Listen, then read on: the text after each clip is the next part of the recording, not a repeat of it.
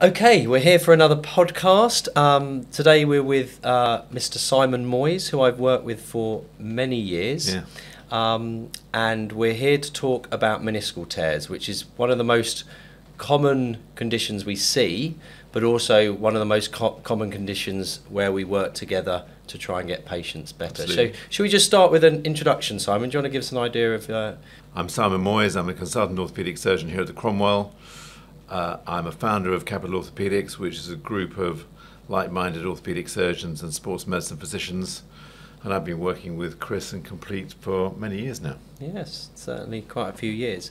So we're going to get into the nitty-gritty of meniscal tears, but we're going to start with some of the sort of more basic questions that patients often have or what may be relevant to their condition. So what is the meniscus, first of all? So each knee has two menisci or meniscuses, an inside one and an outside one. I'll show you here on the model. And the meniscus is shaped like a new moon, and it's a rubbery shock absorber. You have a big one on the inside and a more mobile, smaller one on the outside of the knee. And they are rubbery shock absorbers.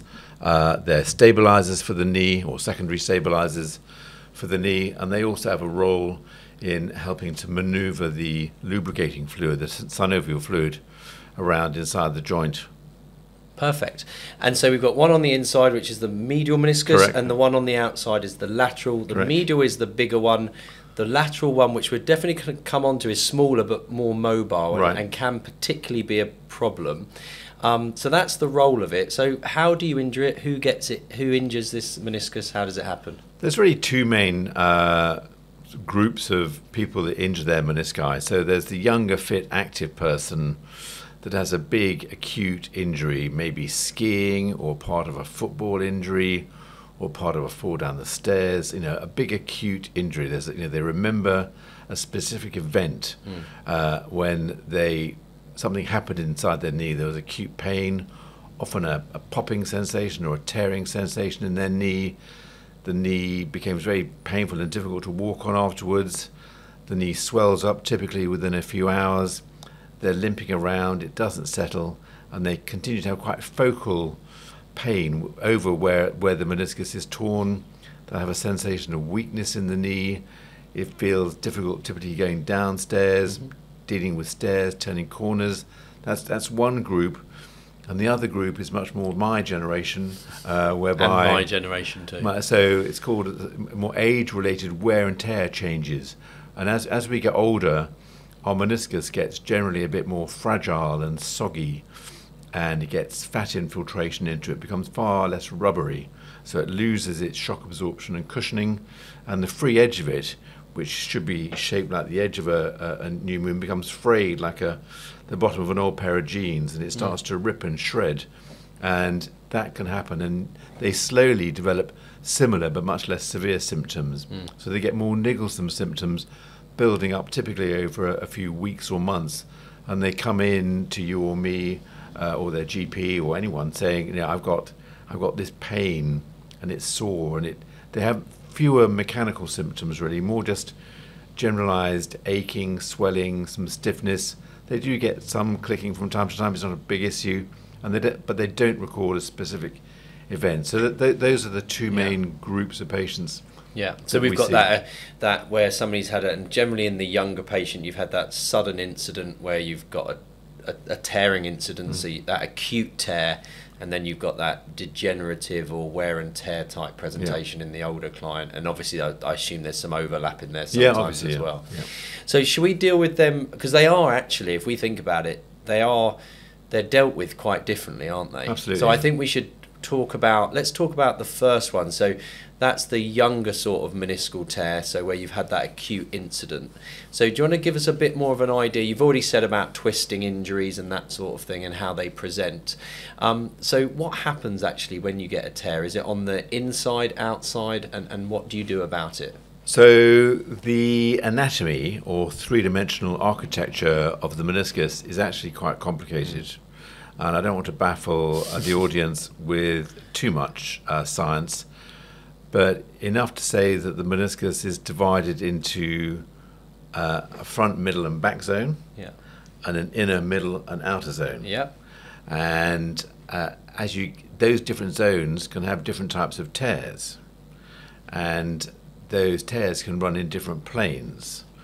So without getting too complicated, tears in certain zones of the meniscus are much more amenable to repair rather than non-operative treatment, if for want of a better way of going about it without complicating it too much. So basically you've got that moon shape, and depending on where the tear is depends on potentially how you manage it. Does that also link, because a lot of patients will say, well, I've been told I've got a meniscal tear, so an acute tear, is it going to get better? Is it going to heal itself? Does that relate into the zones as well? Yes, absolutely. So the take-home message is that you do not want to lose the shock absorbing capacity of your meniscus, because if you do, particularly if you're young, by young I mean 20s, 30s, even early 40s, if you lose the shock absorption of your meniscus, then you've got about a 60% chance of the knee becoming arthritic in a 10-year period. So we have to, as clinicians, do everything we can to preserve the meniscal function as best we can. So when you see someone who presents particularly young with an acute meniscal tear, you need to work out the best ways to preserve that meniscus. And so you have to think to yourself, is this torn meniscus going to heal on its own? Or is this torn meniscus going to require arthroscopic surgery to repair it? So there's quite a lot to consider, isn't there? Certainly when I start, I mean, I've had a meniscectomy, and one of our physios had a meniscectomy, and I've seen lots of people that have had meniscectomies in their sort of, well, one guy was in their teens, 20s, 30s, and they're all developing, including myself on the inside of my knee, arthritis. So 10 years ago, the idea was just to, if you like, resect, tidy up the meniscus, have a meniscectomy, and then see how you get on. But now we've got that knowledge that you are quite likely, you said 60%, particularly in those active people, to then develop arthritis as a result of that. So we need to try and preserve it if we can. The other thing about, or the importance of repairing the meniscus or preserving the meniscal function, is that not only do you protect against osteoarthritis later, you're more likely to get back to the level of activity that you were enjoying before if you can preserve it. And you're going to have less pain and better function if you can preserve it. So, preservation is the name of the game, really. Here. Absolutely. So how would an acute meniscal tear present in your clinic? An isolated meniscal tear, this is without an associated ligament injury, would be a football injury, a fall. They might do it boxing in the gym, doing some training, or it can be just an awkward twisting injury, going up and down, stepping off a step. So they'll present a sudden pain, often a tearing sensation, something that will cause them to often scream out in pain. They know they've had an acute injury. They'll have difficulty weight bearing afterwards. They'll notice that the knee is swollen after a few hours. They hope that it will settle. It usually doesn't, or partially does, and then 2 weeks later they're still in trouble. The more extreme versions is when the meniscus tears so much that part or all of the meniscus can displace inside the knee, and you can end up with what's called a locked knee. And this means that the knee won't fully straighten and won't fully bend, and that's because the meniscus becomes basically jammed inside the knee, and it goes from its normal position and it sort of bucket handles over into the middle of the knee. So you just can't straighten the knee then. You cannot straighten the knee and you can't bend the knee all the way. And then that becomes a surgical emergency.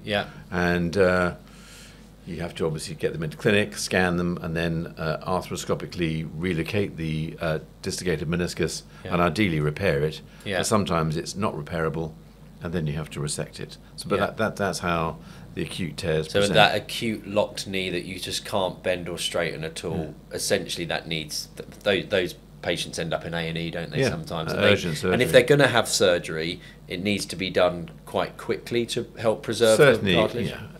I mean, I've had some people that have struggled with bucket handle tears for a year, amazingly. Because NHS waiting lists are dreadful, but I mean, ideally, the sooner you repair them, the better the results. Yeah, absolutely.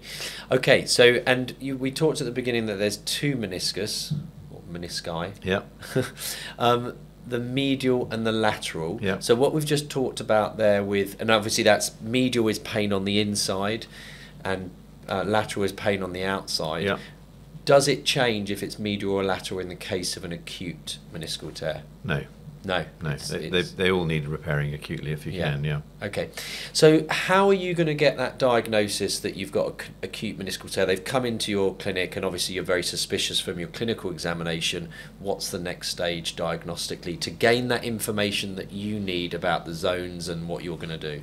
MRI scan. So we're very lucky here. We have immediate access to MRI scans. So in my clinic every day we have 5 or 6 MRI slots. Yeah. So patients can come in, they get history taken by me, they get examined by me or one of my colleagues, and they go straight into the MRI scanner, straight back. We see them afterwards. Yeah.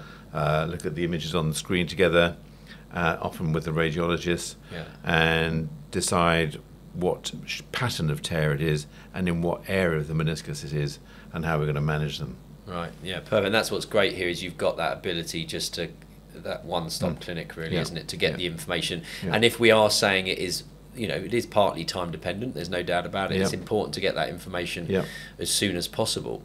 So from the MRI, we've talked a little bit about the zones. So my understanding is that it's to do with blood supply partly to the meniscus. Can you talk us through that? Certainly it used to be. I don't know if I'm fully up to date. No, you're completely up to date, I'm sure. So when you look at this meniscus, in cross-section it looks like a longitudinal triangle. Out towards the edge it's thick and fat and it's got a big fat blood supply, and on the inside it becomes very thin and it's got a very poor blood supply.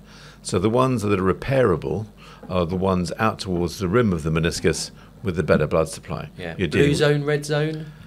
Was it blue and red? It's red, pink, and white. It's probably many so more as colours, you go from the outside to the inside. Yeah. So the more peripheral you are with the meniscus, the more repairable they are. Right. Yeah. But obviously, if it's a bucket handle, then that's going to need an operation. Correct. Something that's flipped over.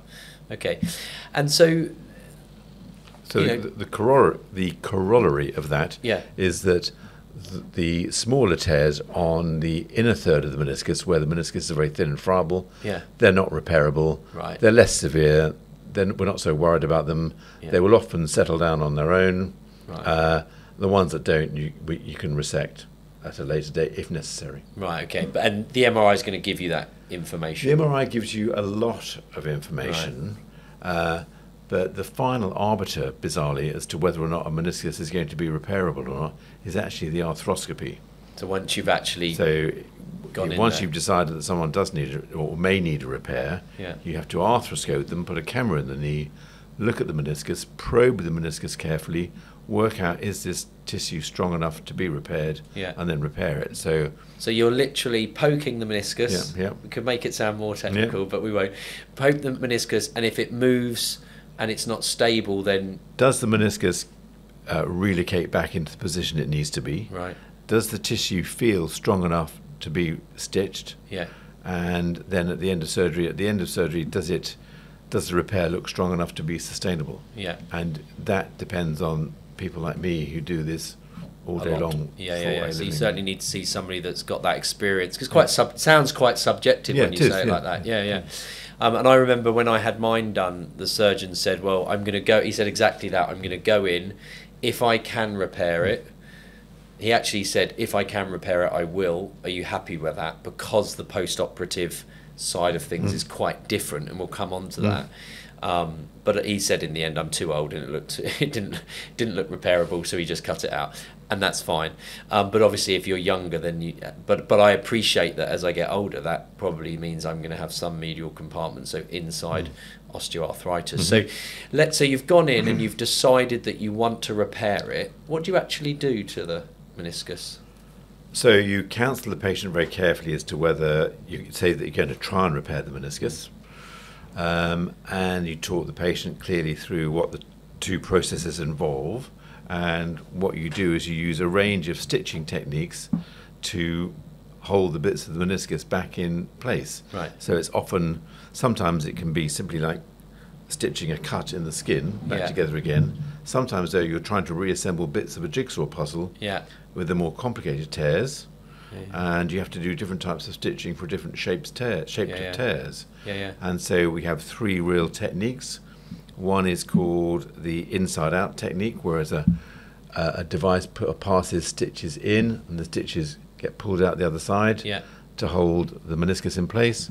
The other is a reverse, when the stitches get passed through the meniscus from the outside, and that's called outside in. And then the last one is an all inside, where you're putting a camera or a gun inside the meniscus, which is firing stitches inside to stitch the meniscus. Grabbing it and putting it. Yes. Do you ever stitch to the bone, like to anchor it down? That's great. Yes. So for the real difficult tears back at the roots, at the rear of the meniscus, then we have to use bony tunnels and anchor the meniscus back down onto the bone. That's a bit more complicated. Okay, so let's say you've gone in, and I'm sure there'll be people listening that have been told exactly what you've said. Let's say that they do end up having a repair. How does that look post-operatively for that patient? So this is the other thing you need to spell out to patients. If they're having a simple meniscectomy, in other words, removing the torn fragment, it's a very simple, quick day case procedure. They walk in and they limp out, and they're sore for 2 or 3 days. Crutches for a few days. And then they get on with it. If they're having a meniscal repair, the bad news is, although the outcome is going to be great, typically, the downside is that for 4 weeks you're limping around on crutches in a knee brace, which is burdensome. Boring. We see those patients. You're on crutches, you're in a knee brace. How much weight you're allowed to put through the knee and how much range you're allowed in the knee depends upon the type of tear and the quality of the repair. Right, so that will vary actually. And that varies almost patient to patient. But I always tell patients the worst case scenario, which is you're non-weight bearing for 4 weeks and you're in a knee brace locked at 0 to 30 degrees. That's 0 to about 30 degrees. A little bend. So if they're forewarned, that's the worst scenario, then anything better than that is good news. Short-term pain, long-term gain. So we see the patients that you've operated on, and I mean, because you've taught them through it carefully, they're very aware of it. But they do get frustrated, and it takes time. And from a physio point of view, we're quite limited. We still can do things with them, but whereas, as you say, with a meniscectomy or resection, you don't get that. As you say, I mean, I had one done. After 3 or 4 days, it's fine. But long-term wise, obviously, it can compromise the integrity of the joint. So with those, let's just go through that in a bit more detail. Or just as you said, it varies from patient to patient. But let's say you come out, you've had a repair, so you've got to look after those sutures, because the worst thing you can do is do too much on it, and you've ruined the whole show, haven't you? Yes. So if you're disobedient or uncompliant, and you start walking around, particularly without a brace, or go beyond the range you're supposed to, or take it off for whatever reason, you can completely disrupt all the good that we've done. So you're ruining everything that we've done. So 4 to 6 weeks, you're probably not putting full weight through the leg. You're probably limited from 0 to 30, maybe increasing to 0 to 60, and then around 2 to 3 months, you're probably walking without crutches. So at 4 weeks, you come and see your surgeon who's done your repair. He or she will typically unlock your brace, and then quite rapidly you'll go from 2 crutches and a brace to no crutches and no brace, and that process is supervised by the physiotherapist, and that normally happens pretty fast. So within 3 or 4 days of us checking you out at 4 weeks, we may even do a 4-week scan just to check that everything's in place, and then it's over to you for rehab, and then quite quickly patients are back doing non-impact exercise, so on a static bike, doing some swimming maybe, using some cross trainers, a low resistance rower, just anything to get the knee moving and the range back. And that would be, what sort of mark would they be doing that? 3 months? No, they'd be doing that sooner. So 4.5, 5 weeks post-surgery. Certainly we get them on the bike quite quickly. And that's what I've found, is that I think people feel quite positive that they're actually not just losing. You know, it's more of a, I don't know, more of a natural operation, isn't it? Because you're actually, well, what's the term? You're keeping the anatomy. It's you know, so I think they feel very positive about that. And that initial 4 to 6 weeks, I think once they're over that, it's quite straightforward normally from there, isn't it? And then hopefully long term they're in a much better position. Now the big question we get, and I do know the answer, but I'd be interested to, well, I think I know the answer, is how do you know if it's repaired? Patients are always asking, they get a bit of pain and they're like, well, have I done something wrong? Or so when do you rescan, and when do you know that what you've done has repaired? That's a great question. It's a really good question. And there's a number of ways that you can assess how well a meniscus has repaired or not. And that's down to the patient's symptoms. How good does it feel? What activity they can get back to. You examine them. So if they've got no swelling in the knee, no tenderness, no pain when you fully extend them, no pain when you twist the knee, it's called a McMurray's test, that's all negative. That all bodes very well. I think I mentioned muscle mass restoring. All these bode very well. We not uncommonly rescan around 3 months. Often that's just for reassurance for me and for the patients. On the scans, to some degree, you can assess how well the meniscus has repaired. And what's important is when you look at the meniscus, you don't want to be able to see sort of a water signal where the meniscus tear was. It may not heal completely solidly with perfect meniscal tissue, but as long as it heals with some form of scar tissue, that's enough for it to have kept the shock absorbing capacity of the meniscus and to protect the knee going forwards. The gold standard would be to re-arthroscope the knee. Go back in. But of course no one does that. No. That would be a bit mental. Although there is something around called the nanoscope, which the Americans are using probably over aggressively. It's a needle-sized camera, about 1 millimeter in diameter, that you can put into the knee in the outpatient or in the office setting to have a little look inside the knee. But we don't do that here. But that, as a surgeon, actually, if you did that, that would give you more confidence. That would give you, So some guys are doing this to have a little look, but it's a bit experimental at the moment. And it's theoretically one of the indications for this new nanoscope. But if everything's going in the right direction, you're not going to do that, Correct, are you? You're just going to listen to the patient, they feel great, and they'll start building back.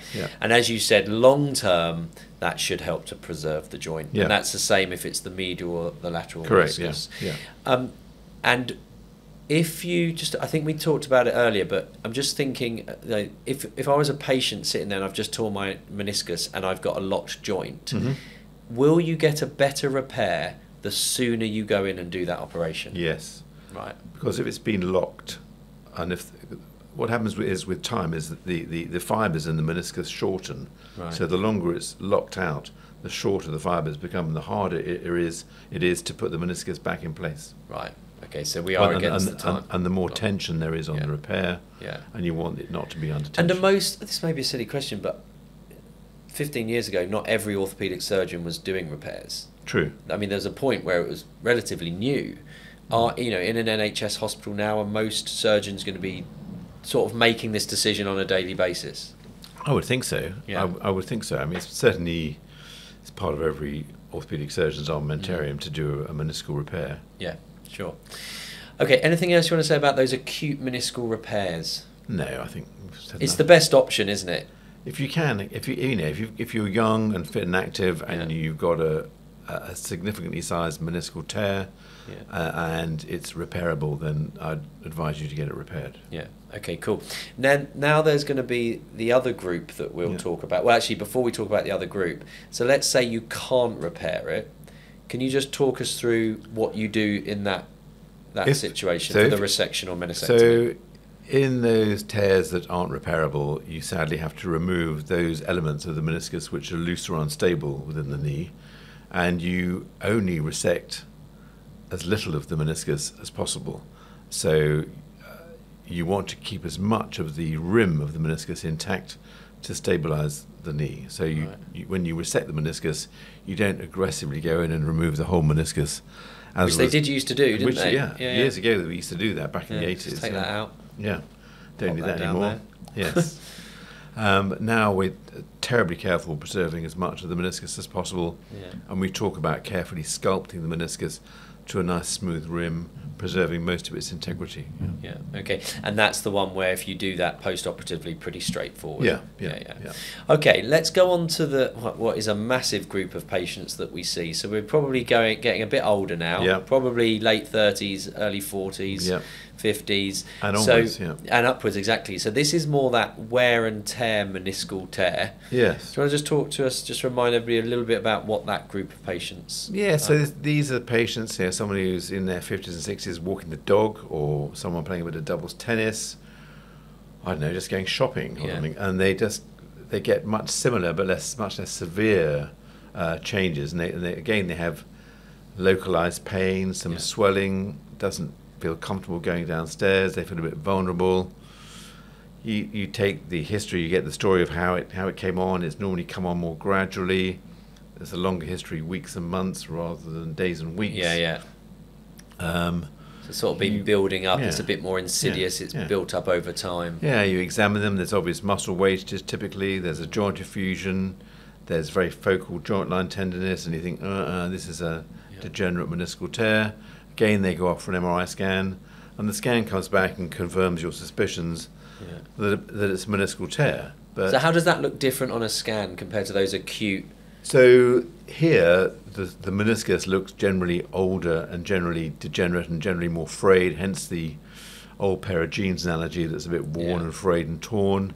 You often see a fatty signal within the meniscus, so the meniscus looks old on the scan, and it's called, it gets reported as a degenerate complex meniscal tear.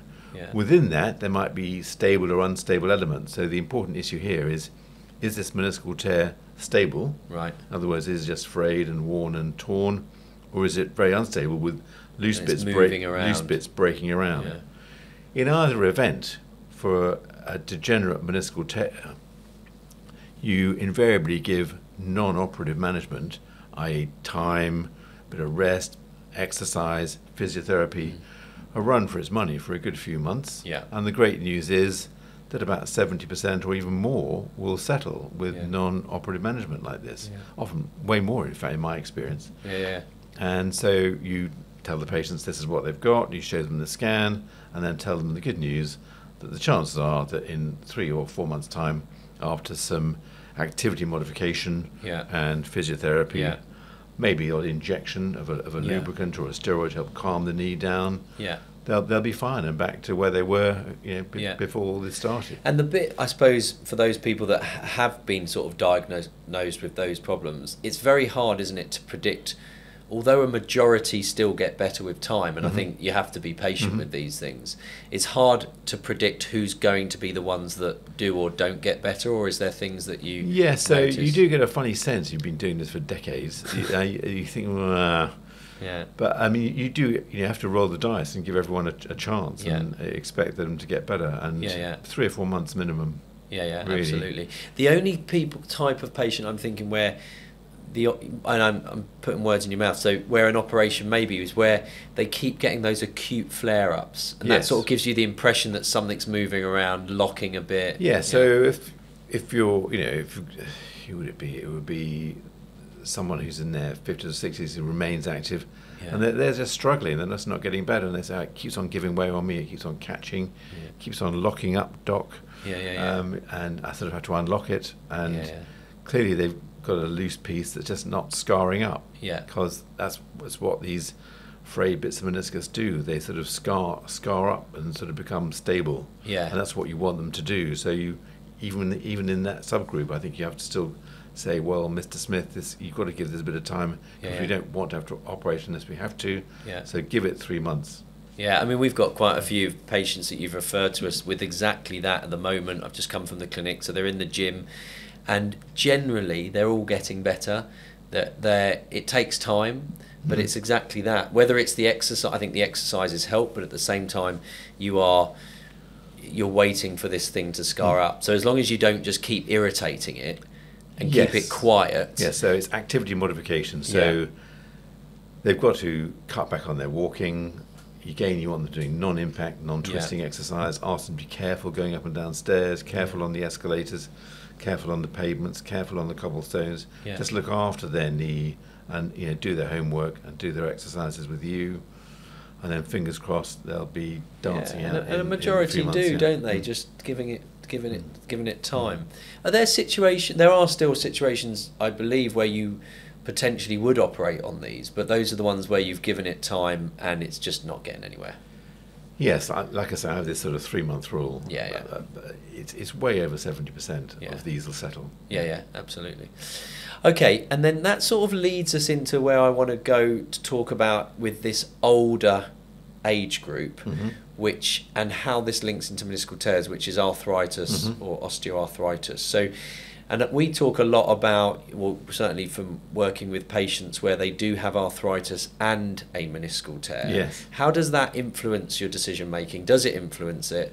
And what sort of other management strategies might come into place at that point? Whoa, it's a lot of questions in this. So the first question is, if you've got a patient with a degenerative meniscal tear with no arthritis compared to a degenerative meniscal tear with arthritis? Well, you'll still go down the same path for both of them. It's just that the prognosis, in my experience, for patients with degenerative meniscal tears with arthritis, if you dive in and arthroscope that subgroup, they're more likely to be unhappy than happy. Yeah, I've definitely seen that. Not of any of your patients, Simon, but I've definitely seen less now, but certainly 5-10 years ago, where people were having operations, keyhole surgery, basically on an arthritic knee. And sometimes it would help, but you'd often see they end up with this really swollen synovitic type presentation. So the mistake that can be made is someone presents with an arthritic knee, and as a bit of a sideshow, they've actually got a degenerate meniscal tear. The doctor thinks the degenerate meniscal tear is the main source of the problem, removes that, so the knee has lost more of its shock absorption, and the arthritis then accelerates. So it really is a bad idea, isn't it? So degenerate meniscal tears in a degenerate knee, again, very much conservative options are supported. I mean, they generally do pretty well with physio, pain management, activity modification, and we really work on, and even in older patients, we get them in the gym, we get them, doing leg press, leg extension, and building up the quadriceps particularly, and we've got lots of techniques to try and build that up. And generally speaking, people do really well. Losing a bit of weight can definitely help with knee pain. Changing your lifestyle a little bit. All of these things that can be very helpful. So let's go on now to osteoarthritis.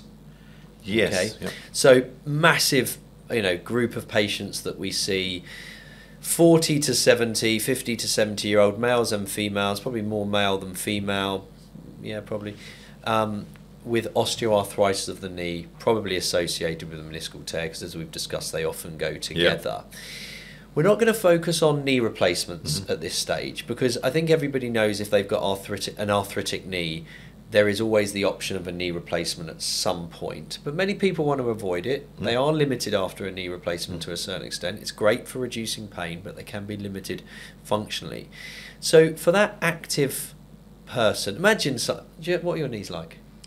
Touch wood, pretty good. Pretty good, which is good for an orthopaedic surgeon. Never had your meniscus taken out? I had a meniscectomy, 21 years ago. Oh, wow. Touch wood, it's okay. I can still ski on it, which is right. That's not bad. Do you know whether it actually has any wear and tear on it? It does, actually. So I had a scan done a couple of years ago. So it was a big lateral meniscal tear, and with a big cyst, and had most of it removed. But it lets me know occasionally. But I can do everything apart from run on it. Okay. Do you enjoy running? No. We see a lot of clients that are like, all they want to do is run on it.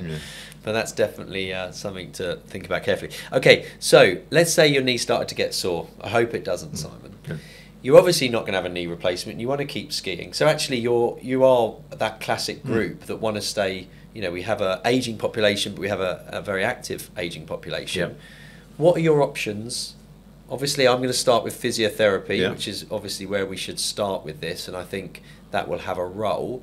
But what would you advise to patients? So physiotherapy, obviously weight reduction you've mentioned before, that's super important. Really important. Because the knees are just levers.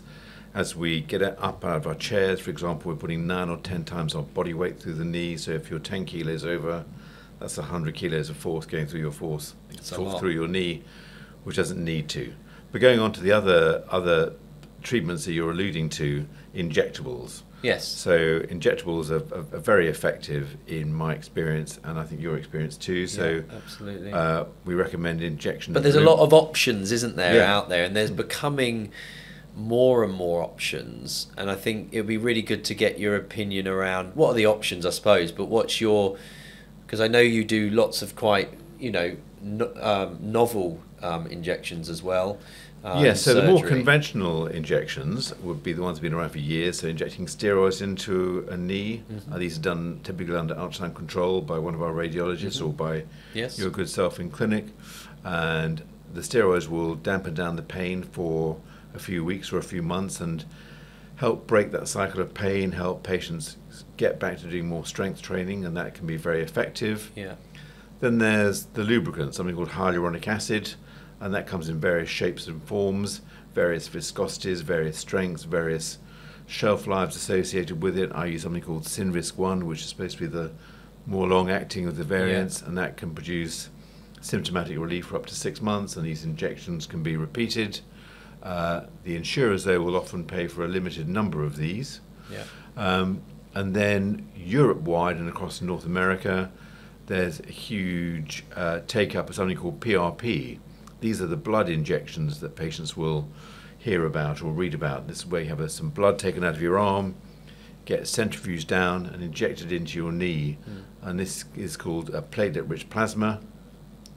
And there are loads of studies out there that suggest that's just as good, if not more effective, than the lubricant injections. Particularly in knees, which is what we're talking about, Yeah. absolutely. So Yeah. osteoarthritis of knees, it can be very effective. The problem at the moment is the insurers aren't funding it, as they don't believe that the data is strong enough to support them funding it. So a lot of patients have to dip into their own pocket and pay for it themselves. And then you can go off track a bit if you want to and explore other cellular options.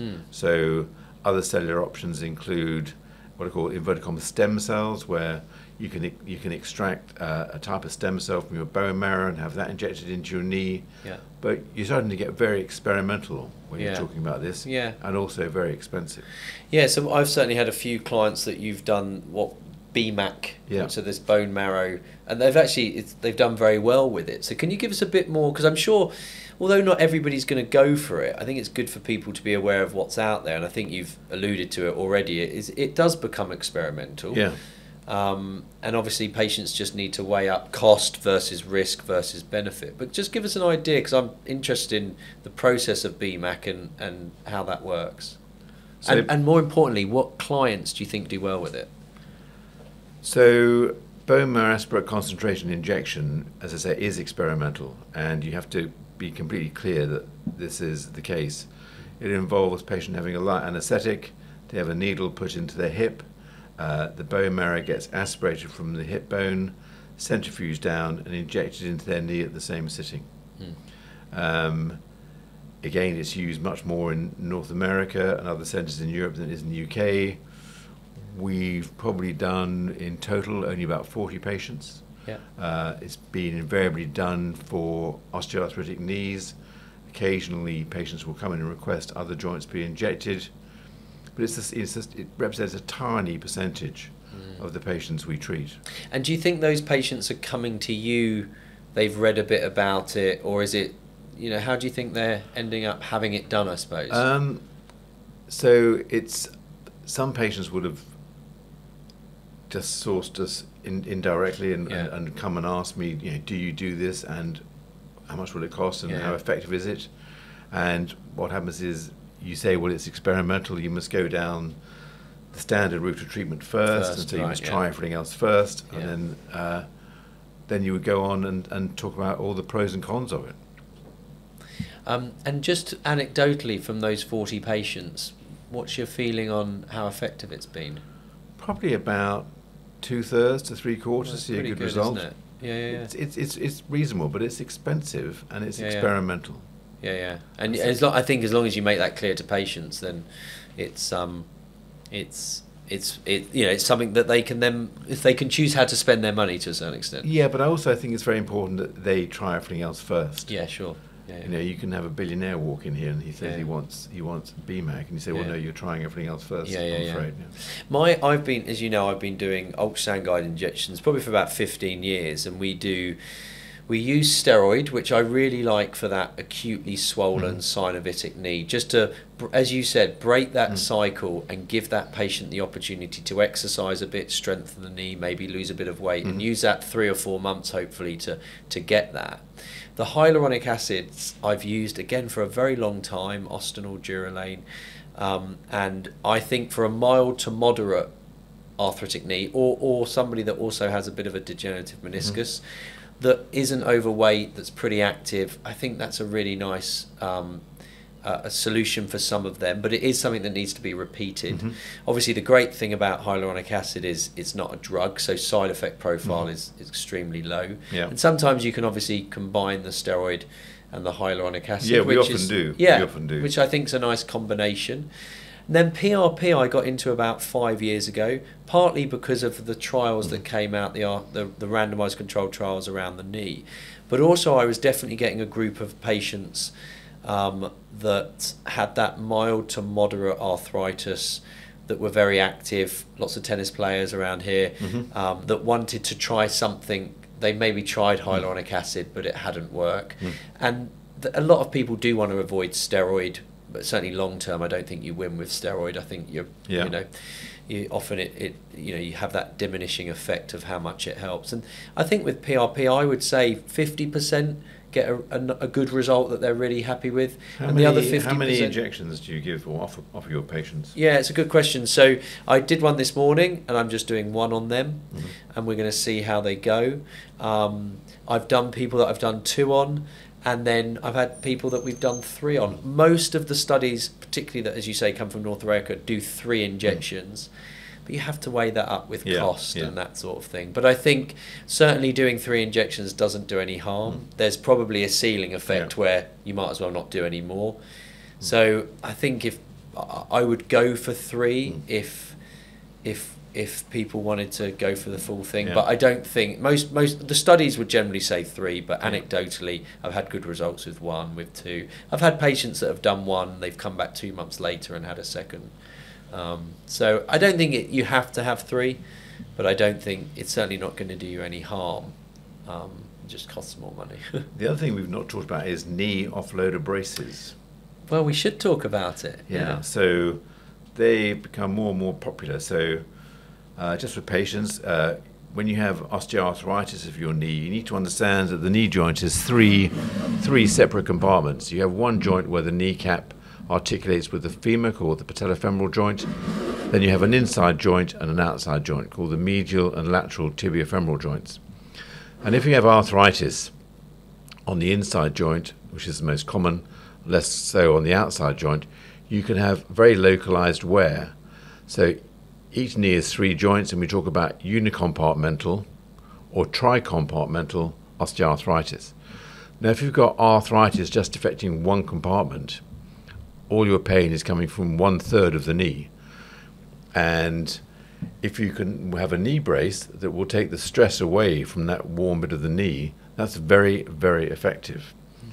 Combined with weight loss, physiotherapy and injectables, you can often get someone or stop someone needing a joint replacement for many, many, many years. Yeah, and certainly and obviously the brace that we generally favour is the OSSA offloader brace. I'm sure there's some others too, but and it's quite lightweight. Patients can wear it quite a lot because people often go, well, I can't be bothered to wear that brace, but actually it is quite lightweight and quite once they've got comfortable. used to using it, they like it. It's like putting their socks on in the morning. They put their brace on, and there are trials, aren't there? There are a few good scientific trials that show that you can really delay the requirement for a knee replacement, and we've certainly had success with it. And I think one of the key messages that I try and get across to patients, like you do too, is often there's not one answer to this.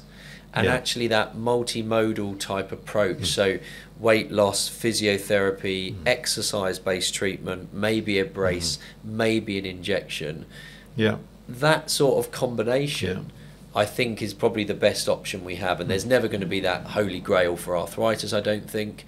And I think having that combination of treatment, I'd say a significant percentage of patients do well. But then there is definitely a group where basically the knee's had it. Yes. And it doesn't matter what wonderful injection you've got or what wonderful exercise you've got for somebody, essentially they're going to need a knee replacement. Sadly, yes. Yeah.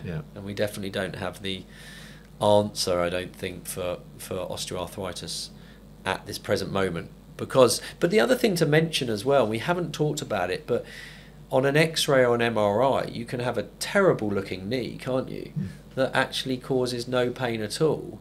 And then we see the other side where somebody walks in agony, limping, can hardly move their knee, and you do a scan and it's like, not that bad. Actually, why is that? I really wish I knew the answer to that. There isn't an answer to that. No. Some of these scans, they have this sort of acute bone marrow edema syndrome. Yeah. What that means in English is that the bone underneath the arthritis has suddenly got very, very inflamed. And I think probably what's happened is a small crack has developed in the cartilage, fluid has leaked through that crack into the bone marrow, and that's why they suddenly become so painful. Right. And that sets off like an inflammatory an inflammatory process in the knee, and then you need to really, really rest the knee and offload it. And again, that's one of the uses for the offloader brace as well, when you get an acute flare-up of a more chronic arthritis. Normally on the medial side again? Typically. Typically. But the great thing about this offloader brace is if they're fitted properly, as you know, then go the other side. You can use one for the other side. And I mean, a lot of patients are loving those and avoiding or putting knee replacement surgery off for many, many years. Perfect.